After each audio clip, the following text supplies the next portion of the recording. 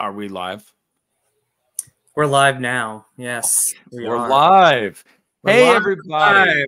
We're live. We're live. We are live. We are live and in color, coming through your stereo. Hi, guys. It's Nick and Justin. It's Thursday. It's not Wednesday. I know it's weird. My plans that I was supposed to have yesterday fell through. Anyway, so yeah. But we're here. It's been a minute. And glad 84 years. Yes. What's up, Lamontre, Sam, Ryan, John? Hey, Sarah. What up, Dylan? What's up, Sarah?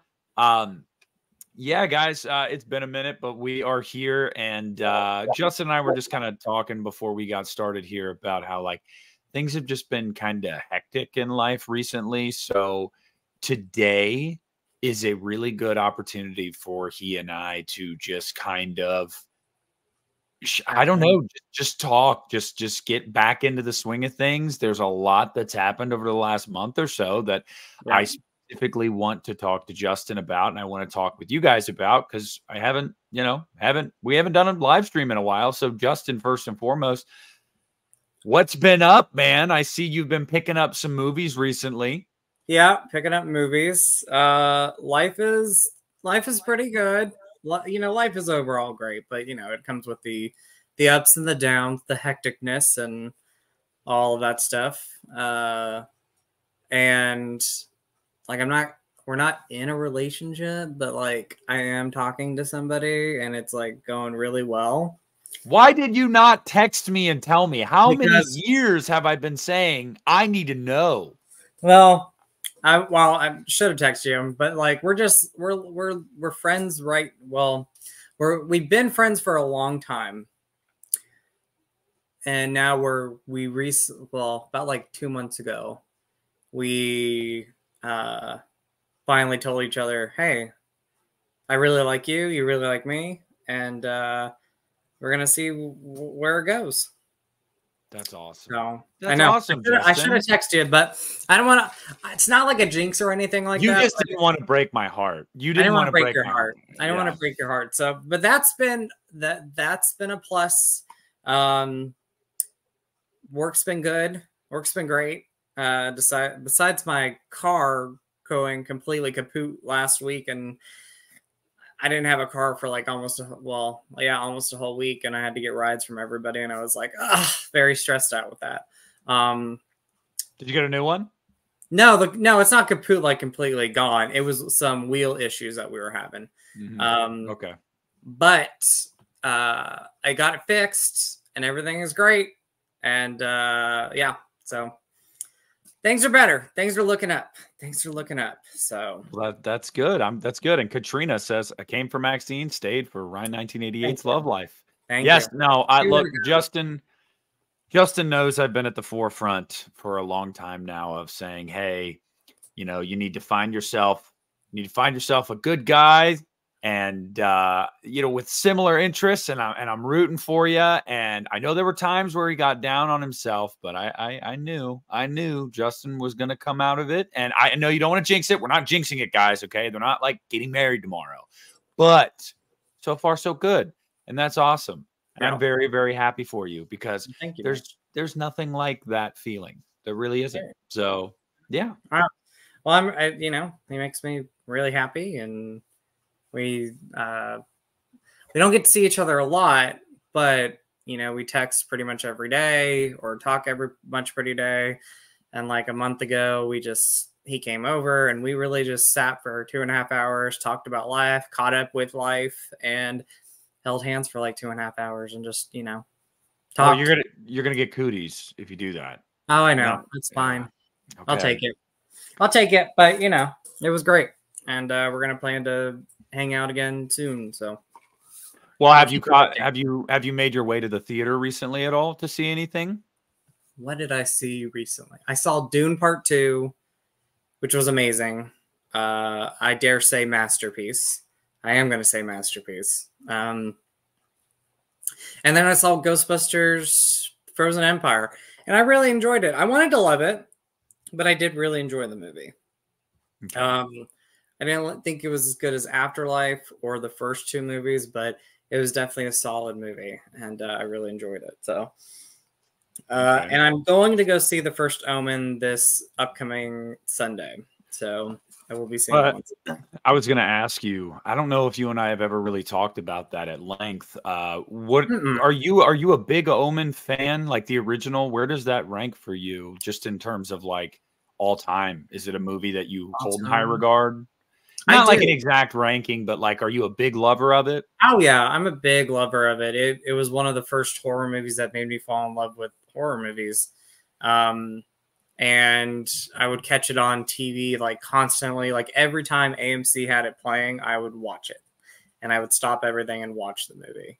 And then of course I remember when the special edition DVD came out, and I bought that, and I've had so many editions of that movie over time, and now I have this Scream Factory box set with the whole series. And I would say I love the first one. And overall, I do really enjoy the series. Some of the movies are hit and miss, but I find them overall to be pretty entertaining. Cool, cool. I like Omen 2. Damien, I like that one a lot. I do. I love that movie. Yeah. Yeah, and you know, some people may not know this, but the Omen 4, hello, Dominique Othman and Gerard of Halloween 5 fame. Not as bad as everybody says it is. It's not. I really enjoy that.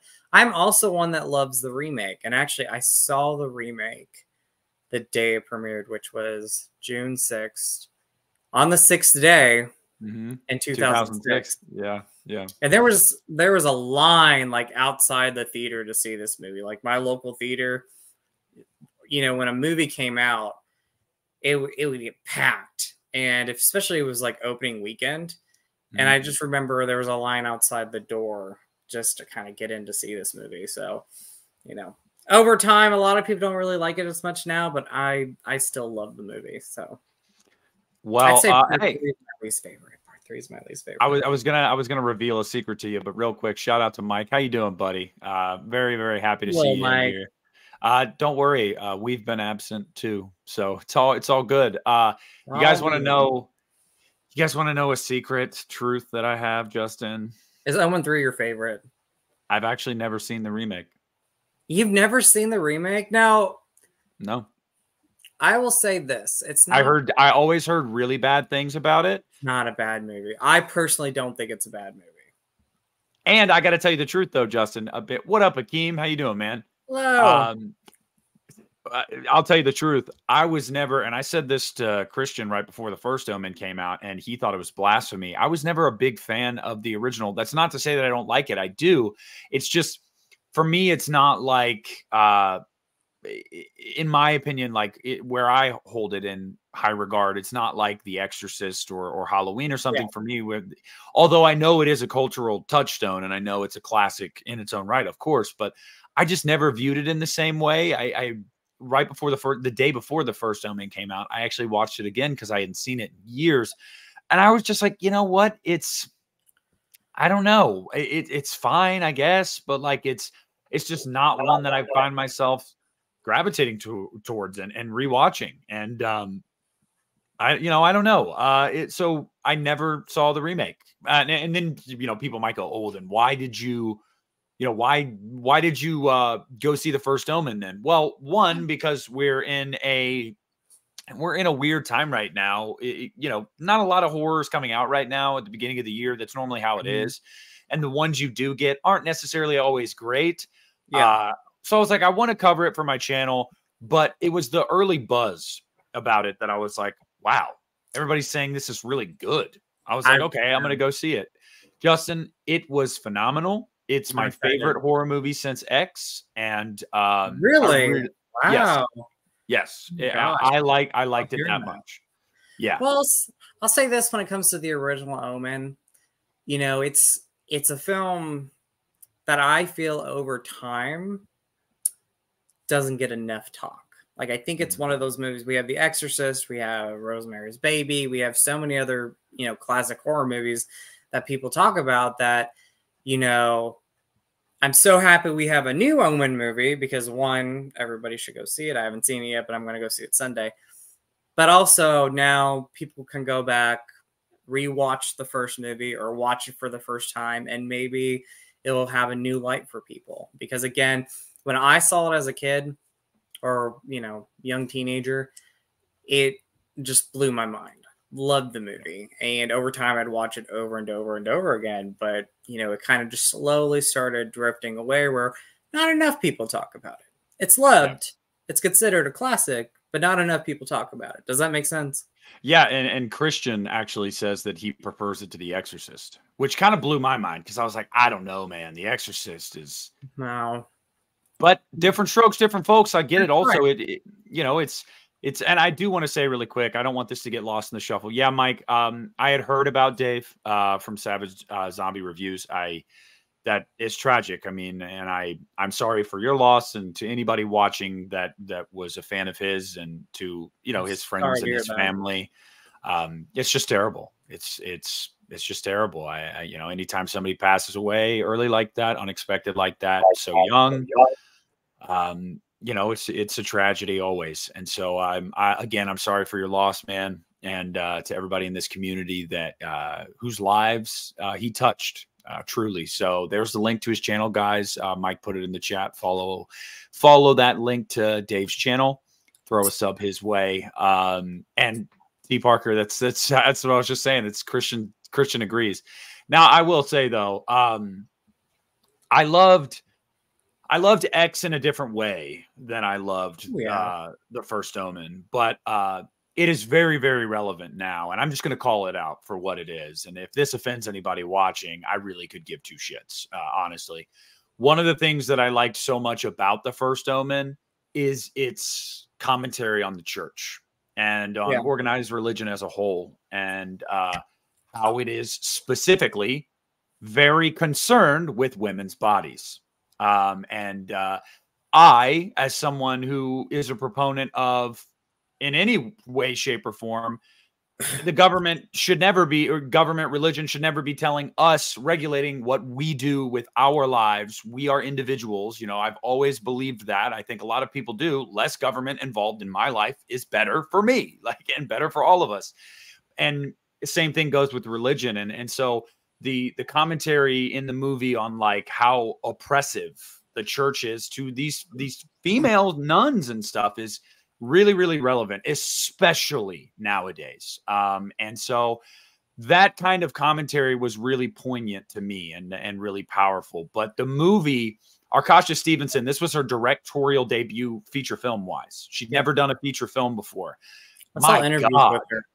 Yeah. Justin, she directed the shit out of this movie. I love that. It looks so good. And there are moments where she really uses the camera well to tell the story. And I love that. It doesn't feel like a prop. It feels like it is helping tell the story. But furthermore, there are moments where you would, in a Conjuring universe movie, where they do a jump scare and it looks like it's going to be a jump scare, but it's not. It's really, really cool. I was very, very impressed with her work, and I hope to see her go on and do more things, specifically in the horror genre. Savoy, thank you so much for the $4.99 super chat. Looking forward to a new Blair Witch. Love the entire series. Omen 4 is awesome. Congratulations, Justin. Yes, thank you, boy. Thank you. And yes, Omen 4 underrated. I've got more people are saying they really enjoy it. And let me tell you, we're gonna get into all this news, but let's start it off with what I put in the title. Justin, the trailer for MaXXXine came out. I'm sure you've watched it. What were your thoughts? I've seen it, I think, like 5 times now. I loved it. I've only watched it once, believe it or not. You only watched it once? I've watched it, I think, 5 times, maybe 4, but like I've watched it numerous times. And I loved it. I soaked it in. I was like, this is awesome. I love the direction that they're going with. I mean, me and my buddy talked about it, and we were like, are they going to make MaXXXine the killer? Like, is she going to go and, like, you know, kill everybody who gets in her way from her acting career? And it doesn't seem like that. And I love the idea of like this. I think it's the Hillside Strangler idea. I think that's who the killer was. The Night Stalker. The Night Stalker. Yeah, Richard Ramirez. Yeah. And I really love the trailer, and I love the cast. The cast was perfect in this movie. And I love that, like, now that a lot of people have seen Pearl and have seen X, they want to like really get involved with Ty West's work, and you have a lot of names in this. So, but no, love the trailer. Absolutely love the music, everything about it. Oh yes, the Bates Motel stuff, awesome, loved it. I see. I don't want to get too much into it, guys, in the like specifics of the trailer, because I actually recorded a video yesterday that I'm gonna edit tonight and then release on my channel tomorrow. And it's just going to be 5 things I want out of MaXXXine. That's going to be the title of the video. I gave 5 things that I really want to see from this movie. And the Bates Motel thing is, of course, in that. I have a Bates Motel sign in my family room.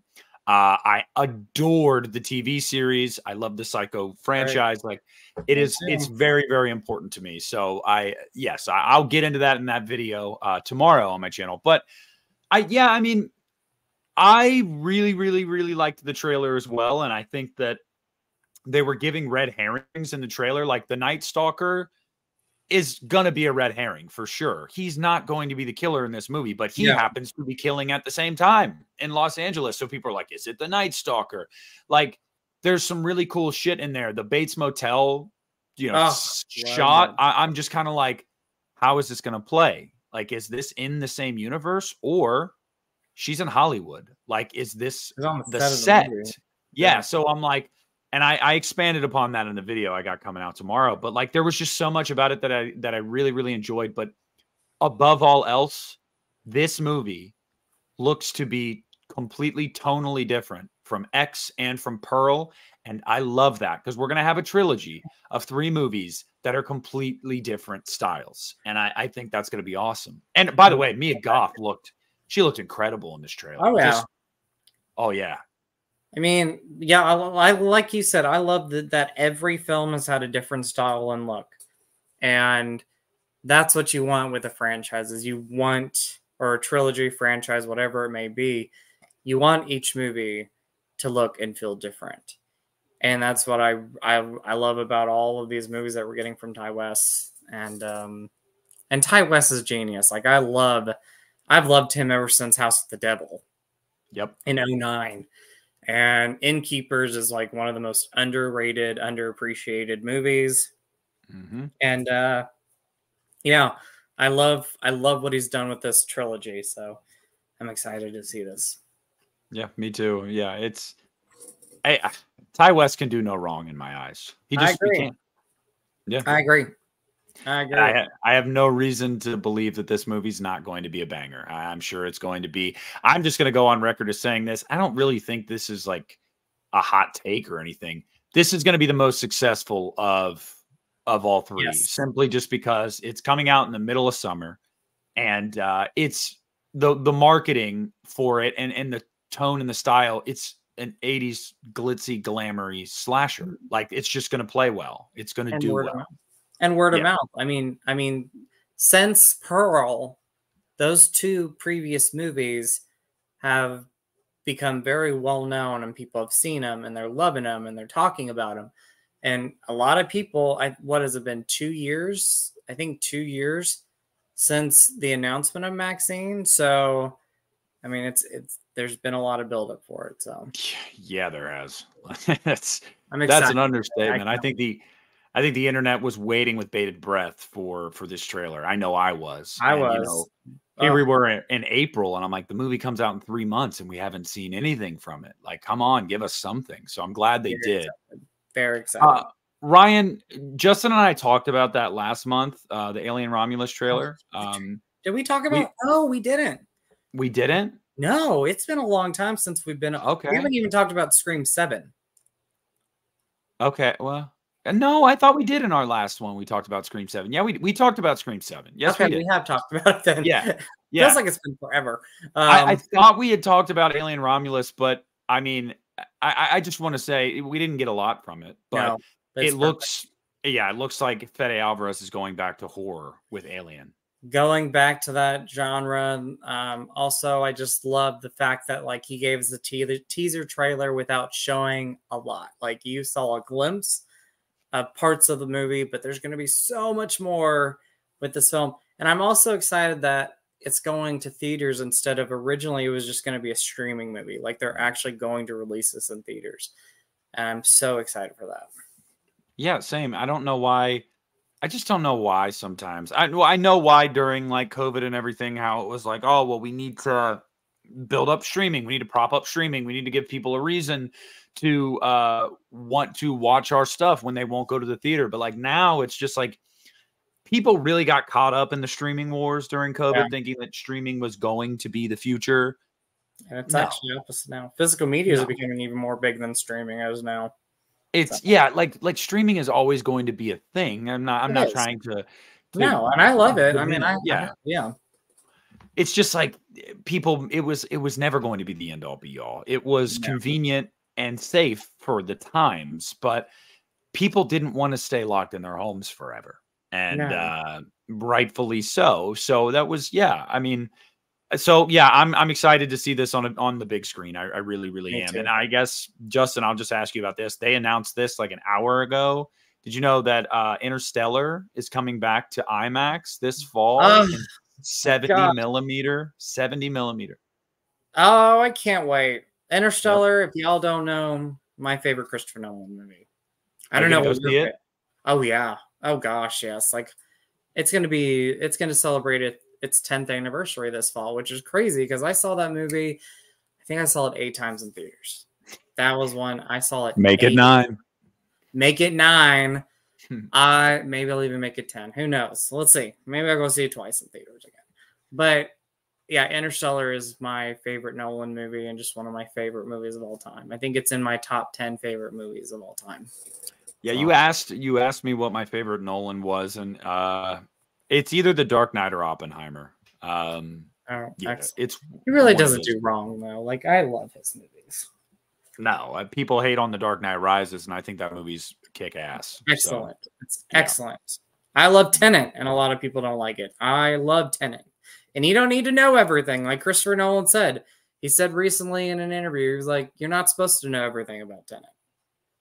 And I'm like, yes, because you just have to think about it. Like you really, like when you finish one of his movies, especially a movie like Tenet, everybody's going to have their own ways of thinking of that movie. Like, what is it about? How do you interpret it? Like, you know what I mean? Like I get that with Nolan's movies. And that's just that just seems like it's been a thing. Yeah, what's up, Jason? It's been a thing for a while, you know, where it's like people really want to find the deeper message or this in the material, and it's like, guys, sometimes it's cool to just watch and just have fun. You know, you don't need to know everything. No, Sarah, I don't have any. Not that I know of. None of my local theaters are bringing Kubrick films back. What about you? But I would love to see some Kubrick in theaters, though, especially The Shining. Like that's on my bucket list of movies just to see on the big screen. So yeah, well, we're not gonna.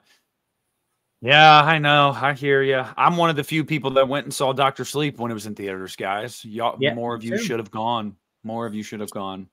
I always say they pushed 3 Stephen King movies out that year. I think they should have like put one out like, well, if they would have put it out in 2020, it probably would have been pushed back. So I'm glad it came out in 2019 because at least it came to theaters. But yeah, I agree with you. I saw it in theaters and I wish it would have done better because it came out a week after Joker. Like, why would you do that? Yeah, it was weird. Which we're going to get to talking about Joker here in a little bit. We're definitely going to talk about Joker. But what was the next? Oh, so Justin, I want to give everybody an update. If you follow me on social media, then you probably followed along in my torment last night.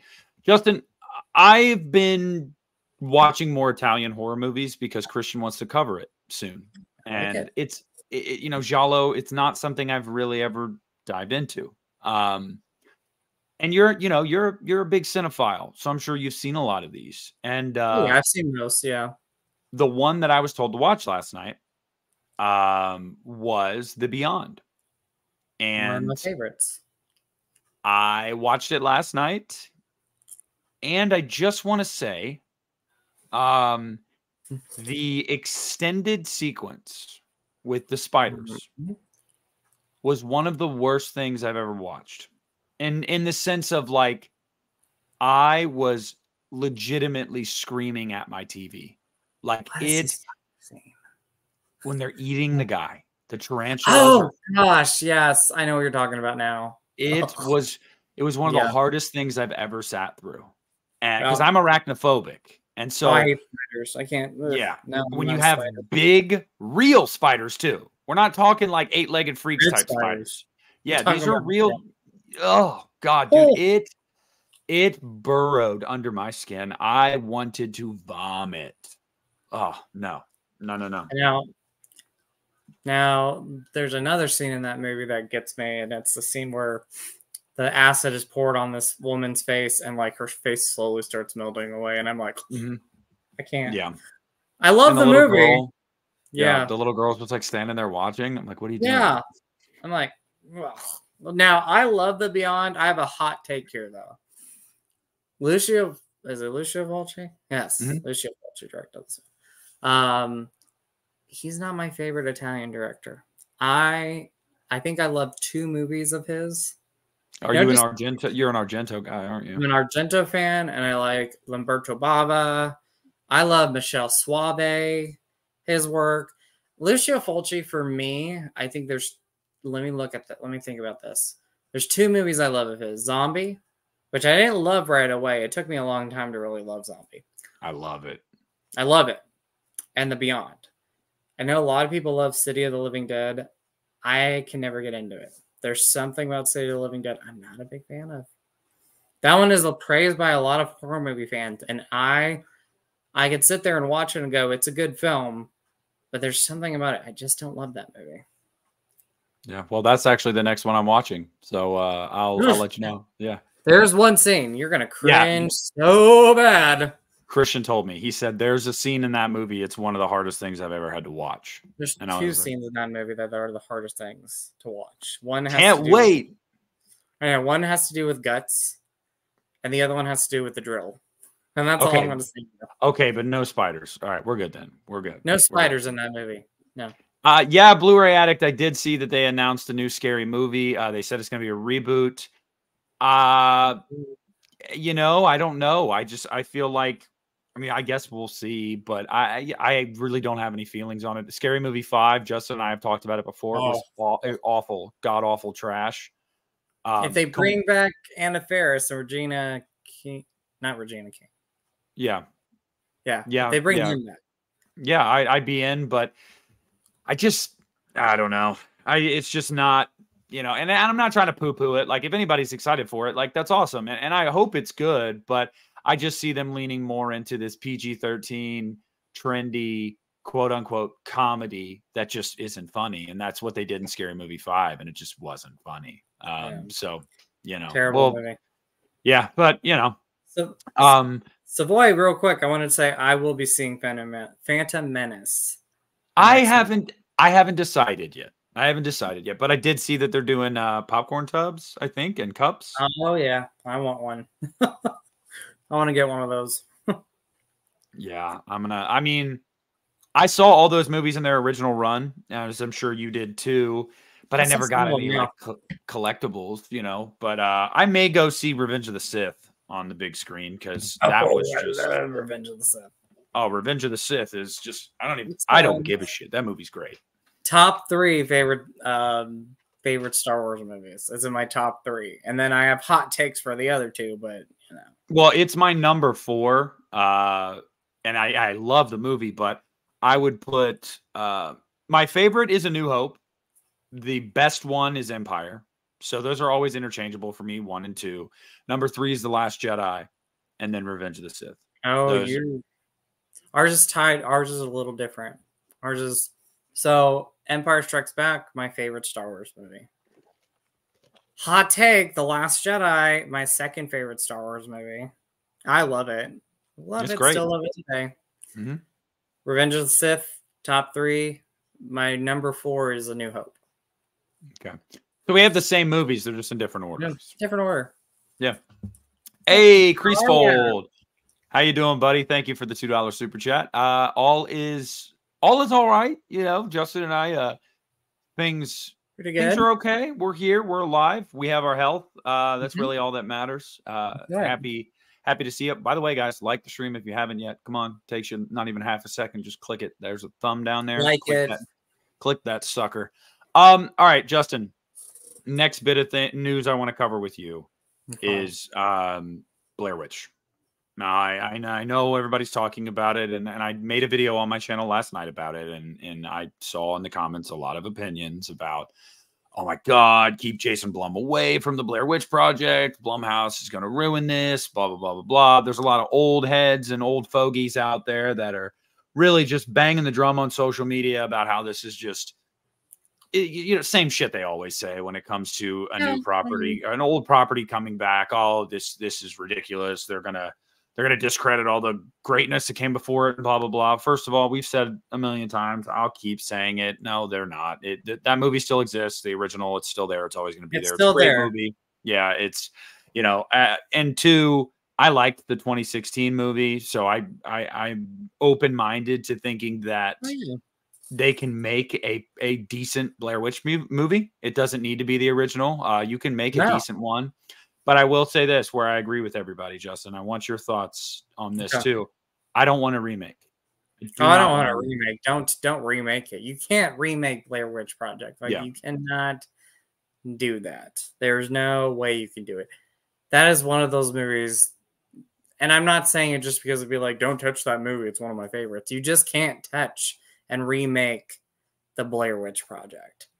You can make a movie in that universe, but to remake it, no, you can't do that. That was a special film for me, and I'm sure for you and many people. I rented that multiple times on VHS, and when I was a kid, I was naive and thinking, because I was young, I kept thinking, is this real? I thought it was real too.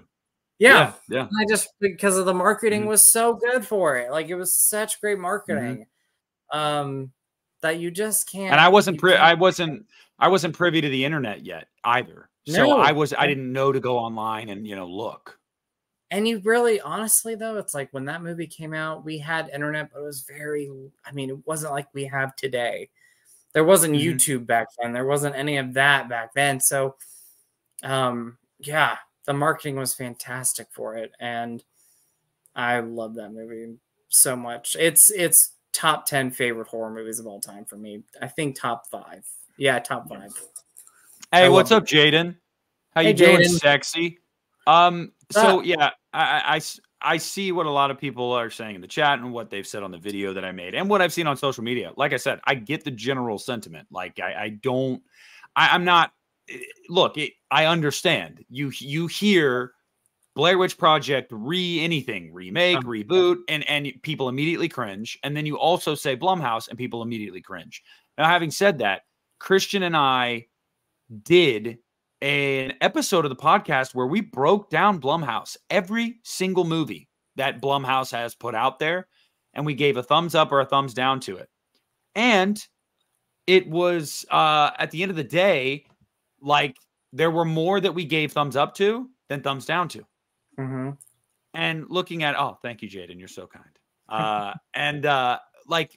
It was like, bro, I feel like the bad movies get blasted a lot by people. So it brings this negative connotation to the Blumhouse name. But in reality, there's more passable stuff than bad stuff with Blumhouse. I really do think so. I think so too. And Christian does too. This is an old school guy. Justin and Christian, these are two of the guys I look to when it comes to this stuff, because one, they're older than me, so they've lived more. They've lived through some of these eras more than I have. They've seen more films than me. That's just not even arguable. And for both of these guys to say the same thing, there's more good than bad there. It's just everybody focuses on the bad. Everybody focuses on the bad. And I think in general, people want to focus on, instead of looking at something and going, this could be good. Not everybody, but I'm going to say this, there are people out there that are like, how can we find it to be bad? You know what I mean? They don't want to go and be like, this is going to be good. They all automatically want to assume this is going to be bad. This is going to be awful. And that's not the case. And again, Blumhouse they have their great movies, they have their awesome movies, they have their fantastic films, and they also have bad movies. But that's like any studio out there. And so he's just the boogeyman. He's just the boogeyman for these people right now because Warner Brothers, they're not doing shit with horror. Paramount, they're not doing much with horror. Sony, not nowhere to speak of. Like, go down the list of these studios that used to really put out a lot of horror movies that aren't doing that anymore. The only studio that is Blumhouse. And so he's the big bad wolf right now, where everyone's like, oh. And Jason Blum loves horror movies. Embrace somebody that loves the genre. He loves the genre. He embraces the genre. Yes, you're going to have your flops. But the thing about it is, it's just like, he loves the genre. If he didn't love the genre, he wouldn't be doing what he's doing. And I'll say this, Justin, and I'll say this, and I really just think that this is what I'm always going to believe this. I'm not mad at Jason Blum for doing this with any of these franchises. At least he's trying. You know who I'm mad at? Warner Brothers, Paramount, you name it. Go down the list of these companies that have lost some incredible IP over the years or mishandled incredible IP over the years. And now they could give a shit less about giving us a new Nightmare movie, a new Friday movie, you name it, a new Child's Play movie. You just go down the list. And that is to me why it's not that I'm a fan or not a fan of Blumhouse. I'm ambivalent when I hear the name Blumhouse. I understand why the internet is majority like, oh no. But look, the movies make money. They just do. They do. And he's the only guy right now that is actively trying, at least major studio wise, trying to put horror out. Yes. He's keeping it alive. He's keeping it alive. It's just true, bro. New Line Cinema was the house that Freddy Krueger built, and now they don't do shit for horror. They announced, like, Warner Brothers just announced that this next Conjuring movie is the last film in that universe. Like, they're not doing anything after that. No, well, they said it's the last mainline Conjuring movie. Is it the last? I feel like it's going to be their last one. They're probably just. I have high standards, thank you very much, but we won't talk about that. So, and my name's not Chris. My name's not Chris. He's talking. Yeah. I thought they were done with it. But anyway, yeah, you're great. I mean, look at Universal Studios. I love Universal Studios, but like, are they doing? I guess they were part of the Halloween. I mean, they were with Blumhouse. It was a partnership. It was a partnership. So Blumhouse financed it, and then Universal distributed it. Yeah. Thank you again for the super chat, Savoy. Yeah, having a dog would be sick. I'd love that poster, just like the video game poster. Got a fucking dog. But yeah, Universal, I won't give them crap because they did bring out those Halloween movies. But yeah, there are major other studios, like you said, Warner Brothers and Paramount, but just they're not willing to pump out the horror movie genre enough. And here you have Jason Blum, who loves the genre. And again, you're going to have your awesome and your bad movies in every studio, but there's some bangers out there from Blumhouse. And I'm one that loved the Last Exorcist movie. I think it was awesome. And I'm kind of sad to see that they're not really going to go anywhere too much with it. I think it's kind of dead. I don't think they're no. Jason Blum gave an update a couple weeks ago, and he said, no, we are still making another one. He said they're recalibrating what the story's going to be now because they feel like they have to make some changes after, obviously, the reception that Believer got. But he did confirm we are still doing another one. It's a 3-picture deal. Like that was what the purchase was for. So they are still doing another one. But look, and to that point, Cosmic Urgency, I mean, yeah, he's a businessman. Like he wants to make money. Nobody gets in the business to lose money. Having said that, I would say that Jason Blum, above all else, also watch the Shark Tank with Jason Blum on it if you guys get a chance, because there's this idea of Jason Blum out there that is just like completely fabricated bullshit. And Christian was actually the one that told me. Christian was like, dude, watch the Shark Tank of Jason Blum. He's actually like really smart, really methodical, really calculated. He's a really big horror fan. And I mean, it is true. I watched it, and the dude, his knowledge of the horror genre is unparalleled. the shit he has, the memorabilia, the collectibles, like the love for the genre is very, very real. And he's a really smart guy that built that company from the ground up. Like, yeah, you know, time. Yeah, and ground up. Like, so again, that's what I'm saying. I think at the end of the day, it's just he's the boogeyman right now because he is the guy that's trying to acquire everything. They look at him as like Thanos. Oh, you're just trying to add another stone into your gauntlet. And it's like, fucking nobody else will. And I'm sorry. Yeah, and here's the thing too. You know, people want to see that as a negative thing. It's not a negative thing. He wants to keep these franchises alive. That's what he wants. He wants to bring these franchises back when no one else is doing it. So praise him instead of giving him so much crap. Like, or just I love Jason Blum. I love him. I love the guy. I like him well enough as a dude. I think he's funny. He's got this weird kind of like dad vibe to him. Like I like him well enough. But I will say, like, I don't need people to love him at all because I don't love him. He's fine. But hating the guy because you've hated a couple of his movies, it just comes across as like really. I live in my mom's basement at, 55 years old and eat Cheetos and play Xbox all day energy. Like it's just because it's just fabricated bullshit. Like the reason you don't like Jason Blum, just call a spade a spade. Because you don't know anything about him, especially if you haven't watched the Shark Tank with him on it. But like the reason you don't like him is probably because he made a movie, a sequel to a movie you loved, or revived a movie that you loved and you hated that movie. So you're like, he sucks. He's the worst. Blumhouse is the worst. And like I said, it gives off very middle-aged man in his underwear in the basement eating Cheetos energy. It's just pathetic, dude. Like, oh my God, cry me a river. Like New Line Cinema hasn't put out a movie that you hated in one of your favorite horror franchises. I'm sorry. Freddy's Dead. I hate that movie. And it didn't, and it didn't make me go, damn you, Bob Shea, damn you, New Line, it's sacrilegious. Like, it happens. Get the fuck over it. Like, it's so lame, dude. Like, but it is what it is. It's whatever. And I want to say this is he's the only one doing it. And I want to say this. I have no interest in like Night Swim or Imaginary. Like, I could care less about the movies. It's just not my cup of tea. They just didn't look like it from the trailers. However, I also love the fact that Blumhouse or Jason Blum and his company are giving directors, writers, producers, whatever, well, really writers and directors, a chance to make a movie because those films are like more, I wouldn't say they're independent movies, but they're not. He's giving those movies a chance and he's saying, let's release these in theaters, get them out there for people to see. And if they don't do well, they don't do well, but he's giving them a chance. Does that make sense? Like he's giving these writers and directors a chance.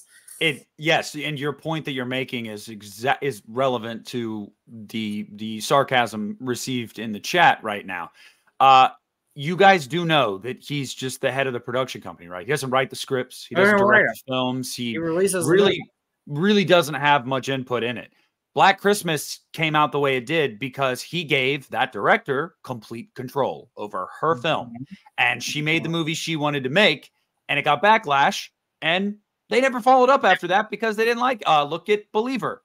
He gave David Gordon Green complete control, and it got backlash, and now they're recalibrating because they have to make another one. They're trying to make their money back, but it's going to go in a different direction because he listens when people are like, that didn't work.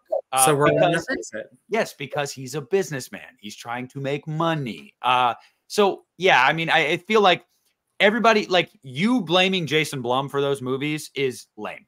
I'm just going to say, blame the writers and the directors and the actors and the people that were involved in giving you that shit, that actually made that shit on screen. Not the person that gave them the money that was like, if anything, that's cool that the guy that's the head of the studio is like, here's $20 million. Go do what you're going to do.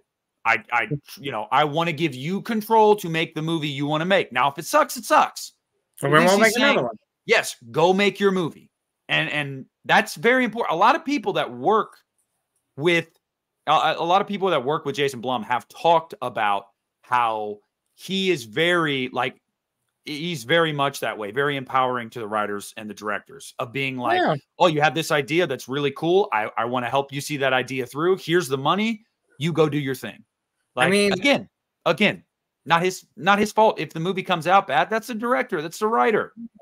And you know what? He's a hell of a lot better than those two pieces of crap that we had. You know who I'm talking about back in the yes, Harvey and Bob. Yeah, the Weinsteins. I mean, you've heard horrendous stories about how they were so controlling and cruel and mean, and plenty more to their actors and crew directors and writers and everything. And obviously, you know, much darker and pieces of crap people now that we've heard a lot more about them. But you know, from a studio point of view, they were terrible to their directors and writers and wanted to control what the writers and directors were doing. Where Jason Blum is like, you make your movie, I'm going to let you do it. And if it doesn't come out right, it doesn't come out right, but he's giving them the control.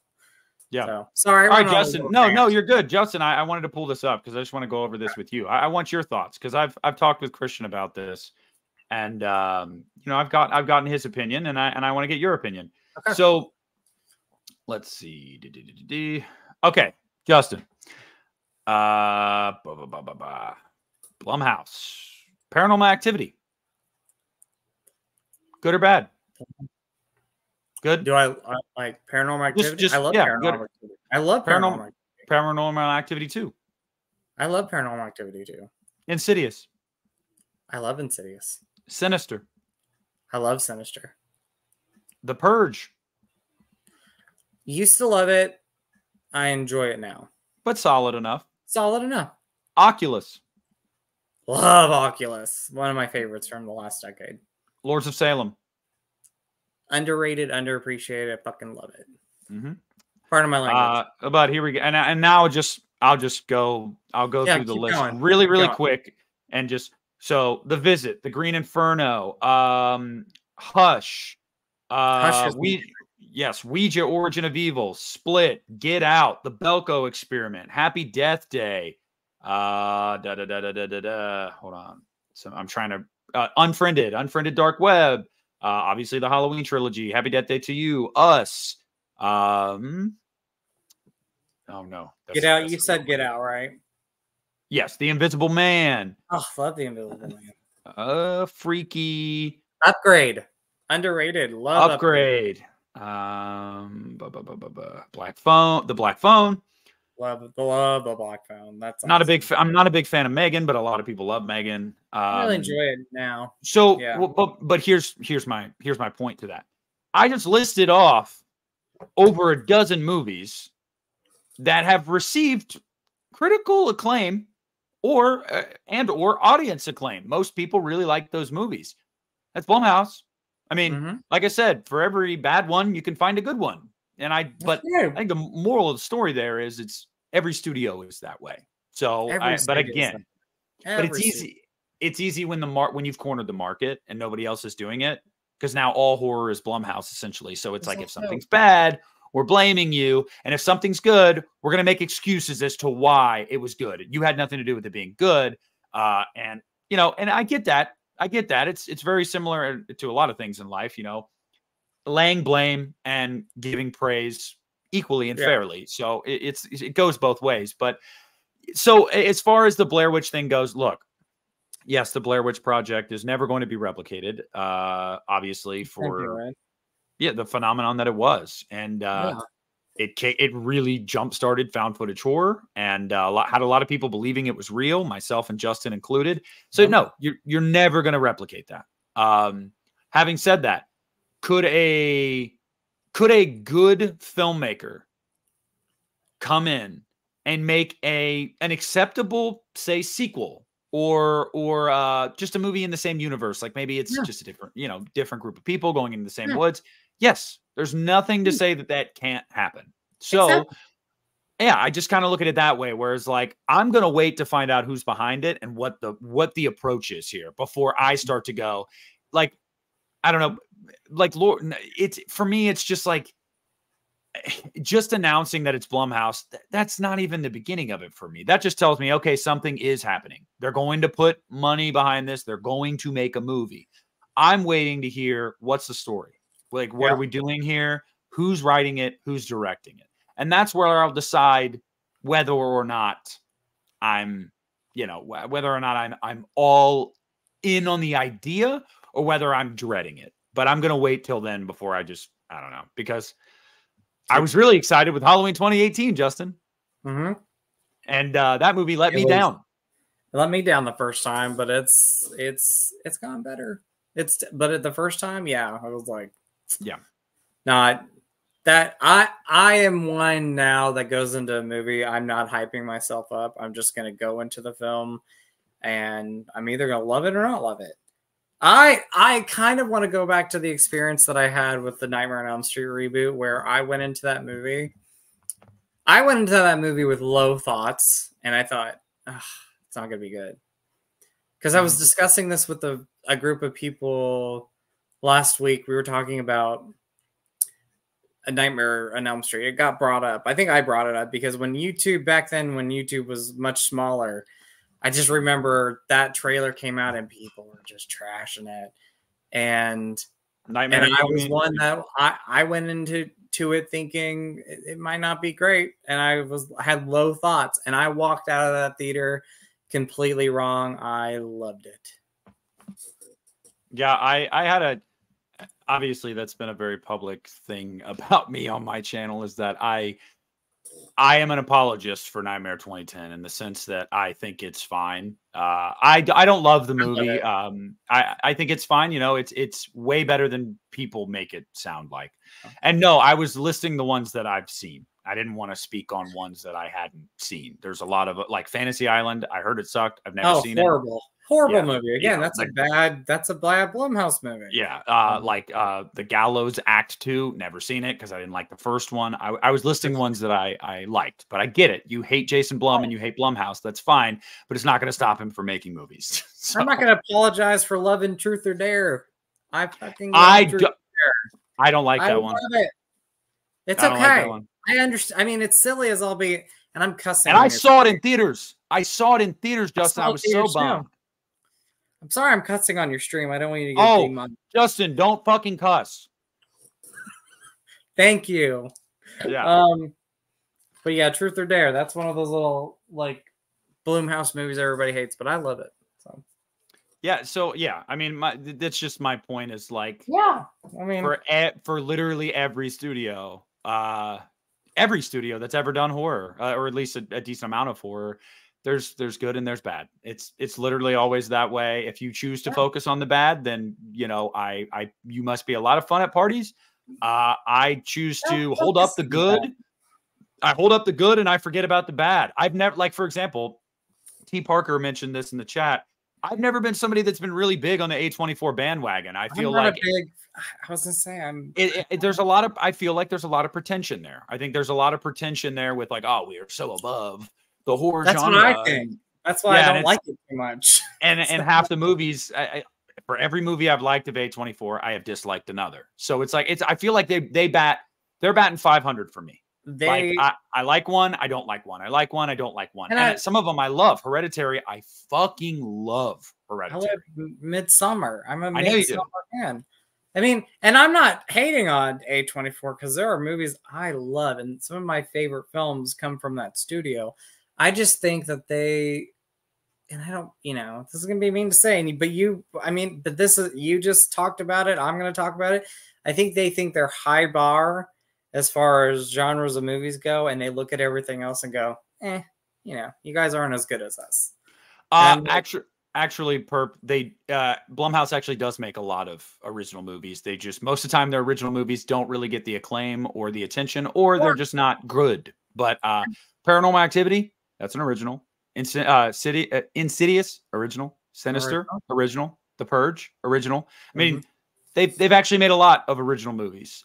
They just A24 is just what's edgy now. It's the kids love A24. Gen Z loves A24, and by the way, miss me with the belief that, and Jaden, you're right. It is a lot of the fans of A24 movies that make it that way. That's what it is. Not the studio. I should take that back. Not the studio. It's like Talk to Me.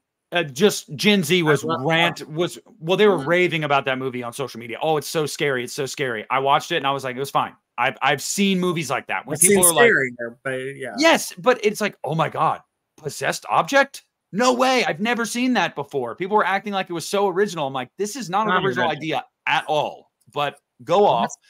And like, by the way, I don't know what Gen Z is. Is that like a generation? It's the younger generation. Yeah, it's the people in their teens and early 20s. Yeah, it's all very that hip stuff. I'm ancient, yeah. So, you know, I don't understand the language.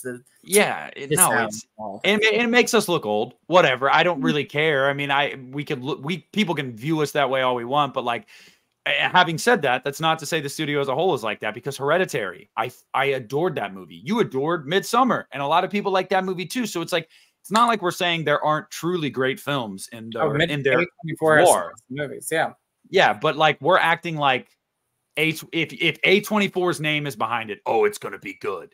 Behind it, it's going to suck. And I'm like, there are hundreds, if not thousands, of people in this country right now and in the world. Definitely thousands, that they hear A24 and they're like, it's going to be good. So they go into it like, no matter what, I'm going to say it was good because it's A24. And it's like, nah, dude, it's cool to walk out of a movie every now and then and go, that wasn't good. Did not like that.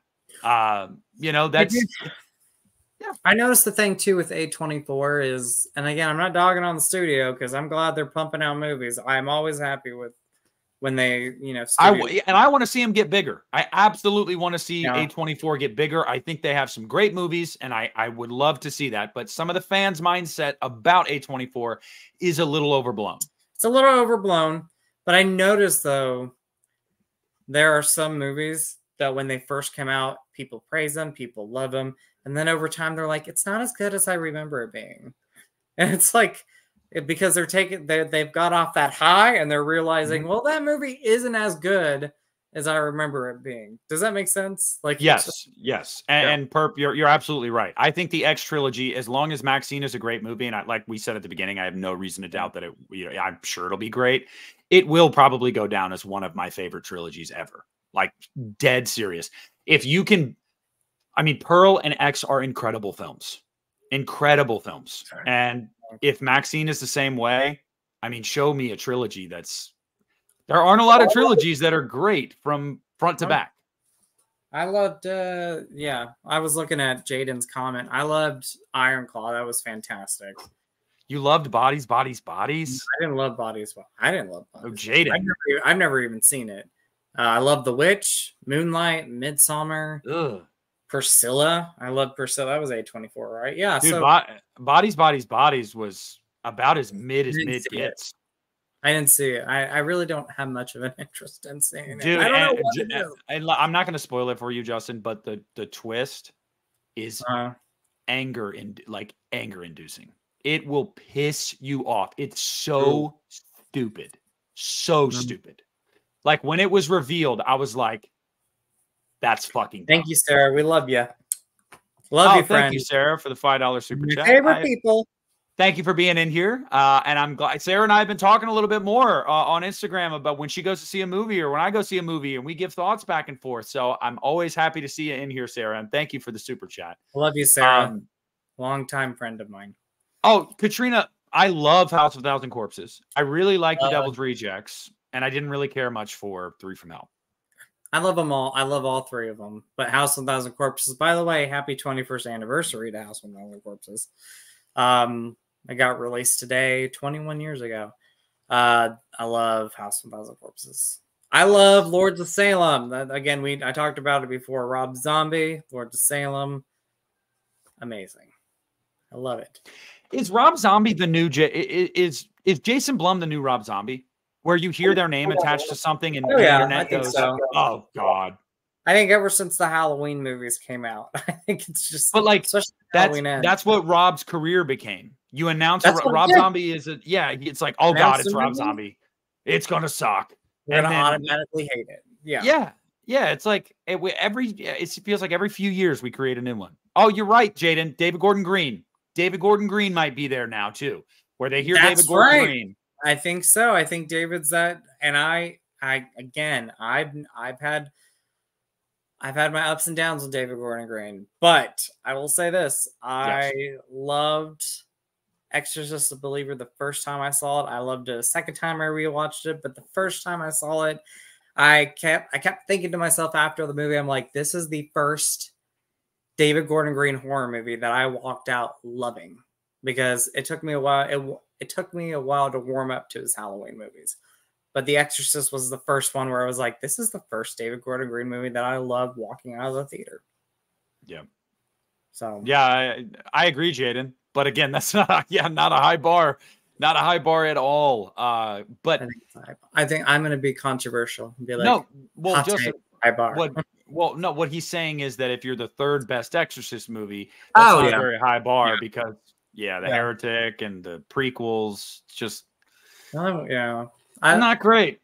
No. I haven't seen those prequels in like 15 years. Are they as bad as I remember, Justin? I just remember the last time I watched the beginning, it was just a CGI mess. And that was my issue with it. I was like, this could be good. It's just way too much CGI. And I was like, oh. Yeah. I watched them both back to back years and years ago, and I didn't care for either one. I have an appreciation for Exorcist 2. It is not a great movie at all, but I have appreciation for that movie. But Believer, Exorcist 3, and The Exorcist, I love all three of those movies in their own ways. I'm not going to touch the Heretic. It's okay. Don't touch it. I know you don't. Justin likes the tap dancing. I like the tap dancing. No, you know what's funny about what happened to Ella Burstyn in Exorcist Believer? My mom, funny enough, when I showed it to her, by the way, she liked Exorcist Believer, which I was shocked by, because like she saw the original in theaters back in the 70s. So when Ellen Burstyn was in the room with the possessed girl, she's like, they're not gonna kill her, are they? I was like, no, they're not gonna kill her. And she's like, what's gonna happen? And when it happened, she was like, oh my God. And I was like, yeah, hate David Gordon Green all we want, hate him, love him, whatever your opinion on David Gordon Green is, at least say this: he does not give a shit about keeping your legacy characters alive or free from pain. He will make them suffer. Yes, he does the deep cut. Yeah, he'll make them suffer. And hey, J-Dev, Jason, what's up, Jaden? What's up, J-Dev? How you doing, buddy? Yeah, the last time I watched The Heretic, Jaden, I fell asleep. I fell asleep when James Earl Jones was like narrating something. Was he like the bee at the time? Like, yeah, there was like all these locusts and shit. I fell asleep. No, the locusts, not the bees. What the hell? Okay. I was just like, what are we doing here? What are we doing? I know Scorsese likes The Exorcist too, and to that, I'll just say we're all allowed to have bad opinions. Hey, I like it too, but it's not a great movie at all. Like, it's not even. I haven't watched it in 4 years. It's been a long time since It's one of those movies I really got to be in the mood to watch, but I like it. I really, just like How do you guys feel about Ready or Not 2 not being directed by Radio Silence? Is there Ready or Not 2 coming out? Yeah, they announced it like 2 weeks ago, but I will say, why does it need to be made? I'm not being mean. I'm just saying it's not. It's one of those movies that don't touch it. We don't need a sequel.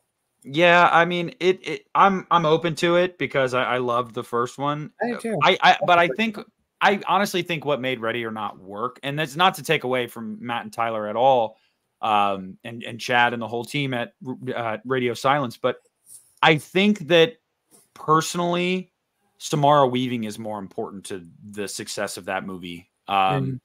Whereas, like, I think they'll be able to withstand the loss of Radio Silence, so long as obviously you get Samara Weaving back, because she carried the first movie. I mean, her performance was she was awesome. She was absolutely awesome. I love Ready or Not, and a big reason why is because of her performance.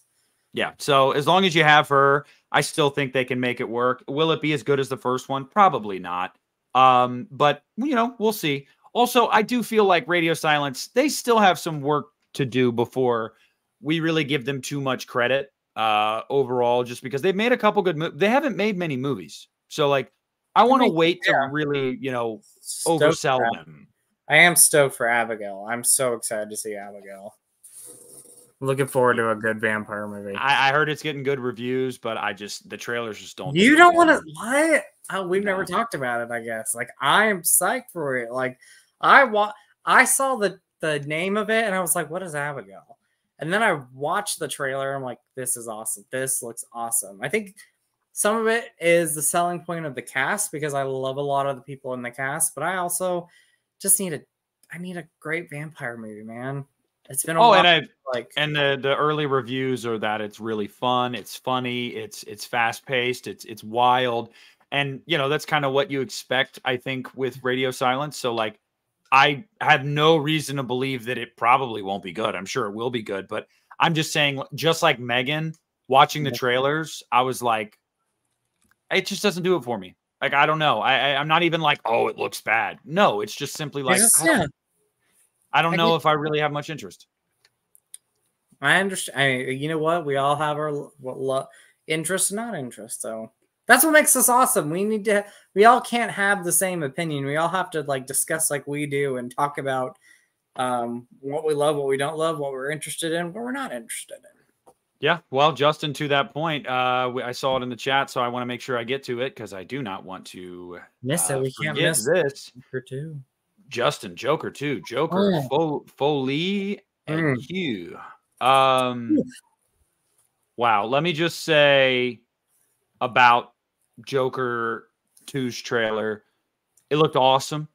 Yes, it did. It looks incredible. I had no doubt though. It's Todd Phillips, it's Joaquin Phoenix, it's Lady Gaga. I had high hopes. But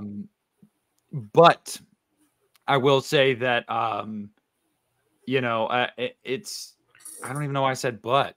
But even with all that, I still don't know if I expected the trailer to blow me away that much. It just looks so good. It looks so good. I know. I mean, like you said, all the names that you named, you know, Todd Phillips, Joaquin Phoenix, and Lady Gaga had me sold.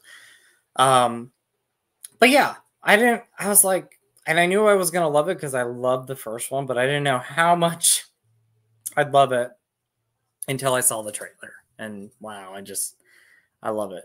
And I love musicals, but I don't feel like it's going to be a straight up musical. Like, I think there's going to be musical numbers. Yes, there's going to be musical numbers. Well, who is it? Todd Phillips and the editor of the movie have both said it is not what people are making it out to be. Like, music plays a role in the film. Yes, but it is not, when you hear the word musical, it is not a prototypical musical like that. No.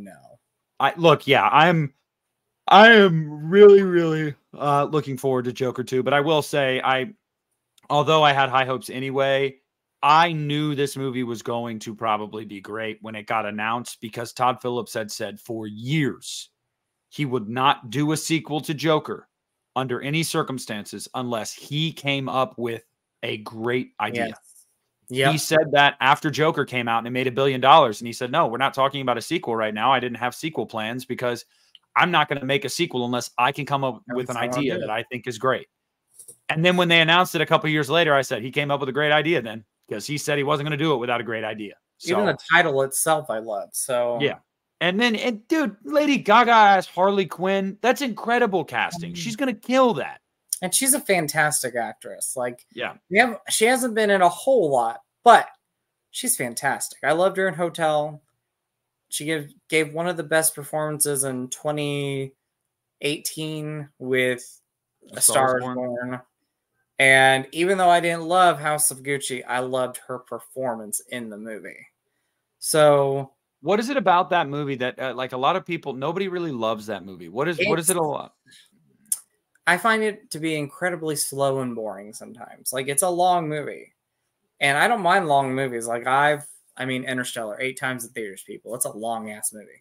I love the movie though. It intrigues me from beginning to end. Where House of Gucci, I think it started off where I was like, I love the film, and then like probably the second half of the movie started falling down for me. But without a doubt, Lady Gaga, amazing in it. Stephanie, amazing in it. So, yeah, and look, you know, Blu-ray, and that's another thing. Akeem, Joaquin doesn't do sequels, so for him to do a sequel, it's got to tell you the idea is good. But will Joaquin Phoenix win the Oscar again? He's gonna be a finalist for sure, and assuming he delivers like he did in the first one, I'd love to see him. I'd love to see him win it. But I'll tell you this: Joaquin gives himself to this role. I mean, to get back into playing Arthur Fleck, he lost a bunch of weight again, and like physically, physically and mentally, it takes a toll on his body. And he's given it his all, but I believe, if I'm not mistaken, he got paid like $20 million for this movie. And I'll say this about Lady Gaga too: when she does a project, that's her sole focus, like nothing else. Like she will focus on that one thing, and when that is done, she'll go on to do something else. So she dedicated herself to her past stuff. She dedicated herself to this movie. This was the only thing she was focusing on. Everything else came later. So do you want to know what my favorite part of the trailer was, Justin? What's your favorite part? Yeah. My absolute favorite part is when she did what he did, and her smile when she's doing, where she's like, I was just like, oh my God. And I also want to point out their chemistry just from the trailer. Amazing. Like they have great chemistry. You could tell that they just have great chemistry from that trailer. And I'm so psyched. I cannot wait. I hope she gets nominated. She deserved to get. I didn't like House of Gucci very much, but she deserved to be nominated for that. I hope she gets nominated for that. Did she win for A Star Is Born? No, she got robbed. Who won that year? Olivia Colman won for The Favorite, I believe. But I was all 100% rooting for her. Yeah, see, I wasn't a huge fan of A Star Is Born simply just because it wasn't for me, but it was a great movie, and she was great in it. Like she was great. I mean, yeah. How often we see musicians transfer over into acting a lot, and with most of the time, results. How often do you get them coming in and giving like Oscar-worthy I know. That's the thing about it. Like, and that's what got Hold me on. so. Keep talking, Justin. I'm getting a work phone call. Oh, you're fine. So, I loved her performance in A Star Is Born, and I love the fact that she is somebody that if she's on a project, she's focusing on that one thing, and she gave so much to A Star Is Born, both music and acting wise. And sometimes that's hard for people. Sometimes people can only do music, and sometimes people can only do acting, and she was able to do both of those things in that one movie. And I love her in that film. Another, cameo that she has, very small part, is Machete Kills. And I think she rocks in Machete Kills. She's one of the best things about that movie. So, Machete Kills, Lady Gaga. Forget that she's in this. I was saying she has a small part, but she's still awesome in that movie. So, I mean, I love her. I adore Lady Gaga. So yeah, sorry, you're fine. There was a malfunction with something at work with the ceiling. I guess it's been raining all day, and we had like a slow leak, and I guess it finally gave out, and a bunch of water came through, and I was like, "Thanks for letting me know. Appreciate it." How is she overrated when she hasn't done a lot though? And I'm not saying a bad thing. It's not a bad thing. She's picking some great stuff. She's focusing on, this is what I'm going to do, and that's what I'm going to focus on. She is not overrated. Sorry. I'll just say I haven't seen everything she's done, but I have not thought she was anything other than great. She carried a whole season. Sorry. She carried a whole season of American Horror Story. Mm-hmm. That was one of her first big acting gigs. She carried that whole season. That is a tough thing, especially when you're. It was her first. That was her first. Yeah, it was her first. and she won a fucking Golden Globe for it. So she's not overrated. Sorry, I had to rant a little bit. No, yeah, she again. I think she's great. I think she's great, and I think that this role is perfect for her. And I think that being next to an actor like Joaquin, who already won an Oscar for playing this role, I think that's only going to bring out the best in her. And I think it's going to really I just think the dynamic between the two is going to be something to watch. And it would be, it's just going to, I can't wait for the movie. I can't wait. It's going to make $1 billion, and it should. It's going to be huge. And yeah, and I know for a fact that Warner Brothers is not going to want to walk away from Joker after this one does $1 billion as well. But I gotta say, I think you'd be hard pressed to have Todd Phillips do a third one, because he already wasn't going to do this one. No, so, again, like, he had to come up with a story he wanted to do before he made it. So yeah, but right now, you know, over there with the DC properties, they're really, hey, anybody that makes a good one that makes a lot of money, please come back. Please come back. We need more. Like, because DC had been hurting for a while. You know, they just hadn't been. But I'll say Marvel's getting there too. These Marvel movies aren't doing what they used to do. Well, I will say I loved Aquaman 2. I thought Aquaman 2 was very entertaining. Thought it was great. I never saw it. I did hear, yeah, I think a lot of people that were fans of the first one in that universe ended up thinking it was a good time. Like, but you know, Marvel's they're falling on hard times. Marvel and DC both right now, where it's like superhero movies in general. It's just not, and people are like, oh, it's superhero fatigue. I don't know if I necessarily believe that. I think it's more or less just they've been mostly passable to bad movies recently, and people just don't care. You're not going to go spend $30 to go see a movie in the theater and have it be meh. Like, why would you keep doing that? Now, Deadpool 3, that movie's going to be huge. Yes. It's like, I am one to say this. One, I love Deadpool, but also I love that X-Men franchise, and I love Hugh Jackman as Wolverine. So I'm also one that likes to say that, like, I am one that would say that, like, unpopular opinion, I am more of a fan of that X-Men universe than what we got with the MCU, especially as the MCU was going. Like, I love the MCU, but if I'm going to watch a Marvel movie, a lot of the times I'm going to go and watch the X-Men movies. Yeah. Justin, have you seen Godzilla and Kong yet? Not yet. I do want to see it. Yes, I do want to see it. I've seen it twice. It is a blast. And they actually just announced today they renewed Monarch Legacy of Monsters for season 2. I liked season 1, although if I could give them any constructive criticism for season 2, more monsters, please. There were not enough monsters in season 1. They also announced more spinoffs shows that are going to be coming for the Monsterverse today, which they haven't given details yet, but they announced multiple that are going to be happening. And that should just tell you guys the Monsterverse it's building into something that's a really big deal. I mean, Godzilla and Kong is doing really, really well at the box office. I'm so happy for that. I'm excited. I'm really, really happy that, because after King of the Monsters, I was worried because it did not do well enough at the box office. It was kind of a disappointment. And I was like, oh no, like, is this going to be the end? It just started. And they were like, no, we're already filming Godzilla versus Kong, so we got to get this one out. And then that one fucking saved movie theaters during COVID. Let's just call a spade a spade. Yeah, it did. It did. And then Godzilla and Kong is tracking to be the highest grossing of all of them when it's done. It's going to make the most money of all the Monsterverse movies. So it's very alive and well. So I'm really happy that Legendary didn't abandon it because I'm happy too. I've liked all these movies, all of them. I'm excited to see it. So I might do a double feature of the First Omen and Godzilla on Sunday. Who knows? You'll be at the theater for like 4.5 hours, 5 hours.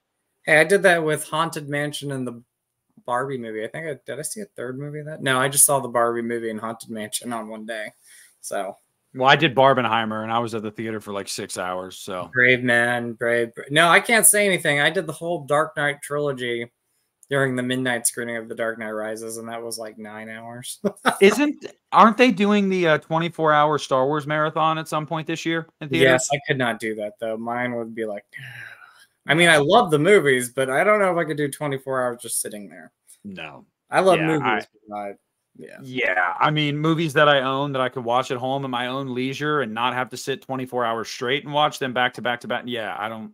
No, no, thanks. I'm sorry. I don't care what movies they are. They could say tomorrow we're doing a 24-hour Halloween marathon. Halloween of I'd be like, I'm good.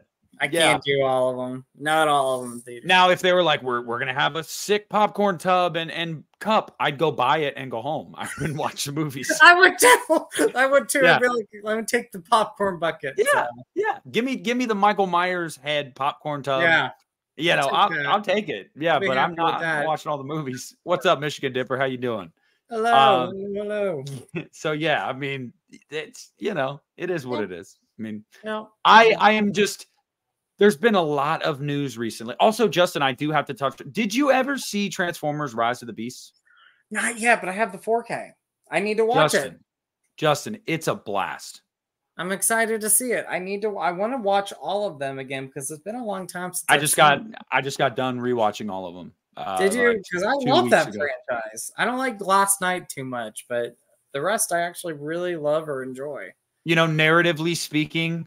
And technically speaking, The Last Night is probably the weakest, but I still have a blast with that movie. I just do. I love the action. I just love and evil Optimus Prime. One of my favorite moments in the entire Transformers series is after he said, well, right after Optimus turns back from Nemesis Prime in the third act of Last Night, and he says, "Did you forget who I am?" And he spins and cuts all those robots' heads off with his sword in one swing, and then he says, "I'm Optimus Prime."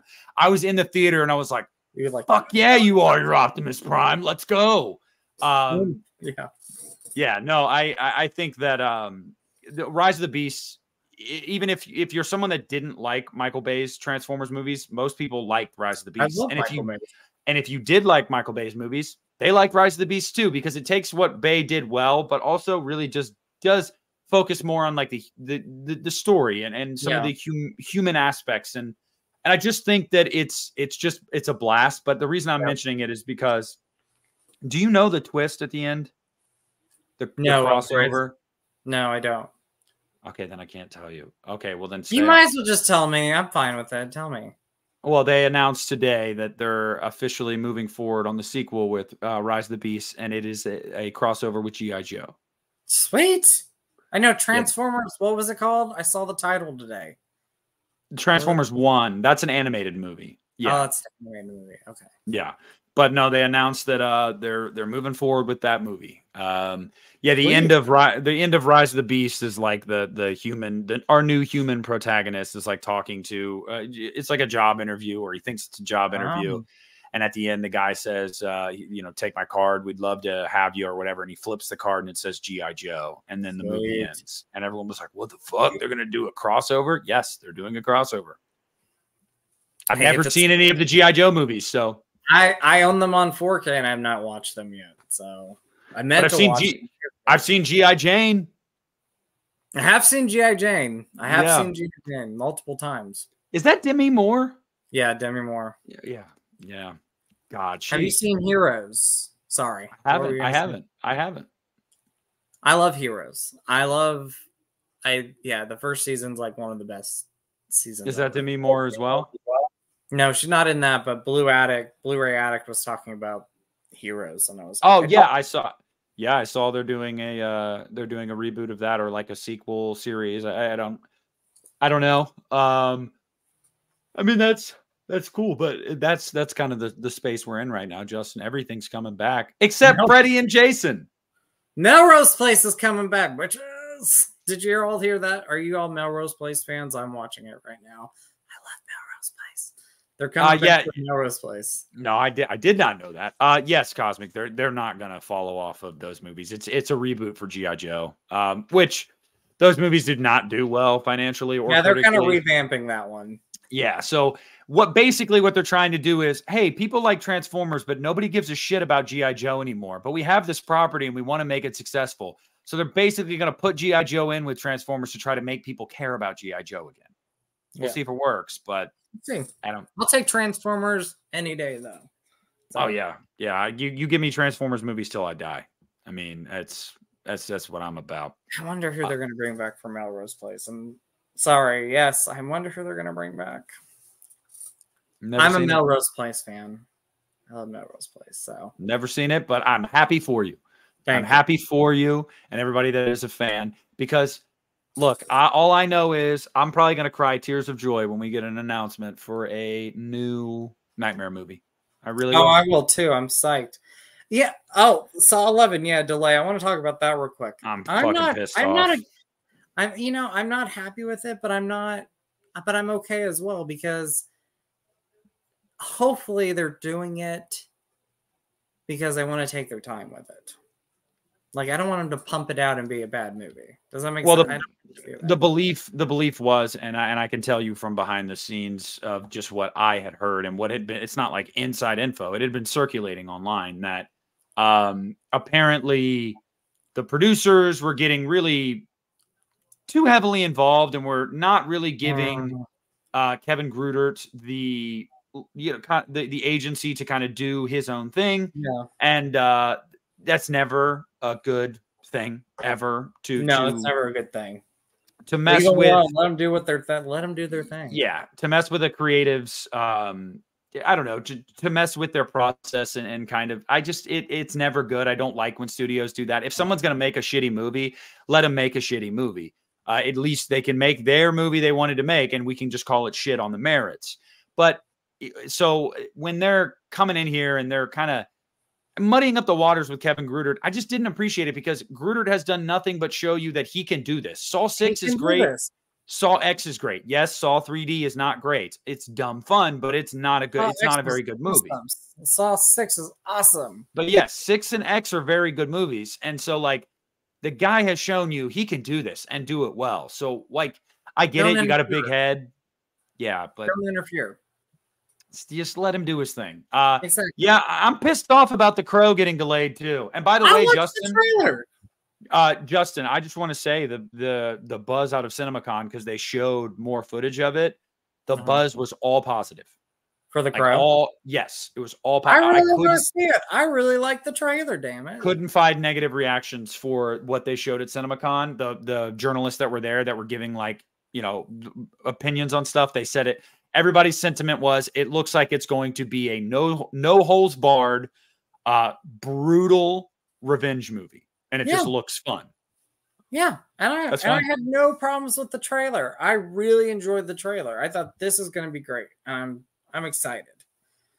Okay, I want to talk about Nosferatu, because we haven't talked about Nosferatu yet. Yep, they showed the first look at that at CinemaCon too. Gosh, I'm so excited for that. I think it is one of my most anticipated movies of the year. Like, oh, I'm so excited. I love gothic horror, so I'm excited for that. But I heard details about this trailer from like an article I read, and oh my gosh, I can't wait. Can't wait. Yeah, I heard that from what the footage they showed at CinemaCon. Everybody was raving about Bill Skarsgård's look.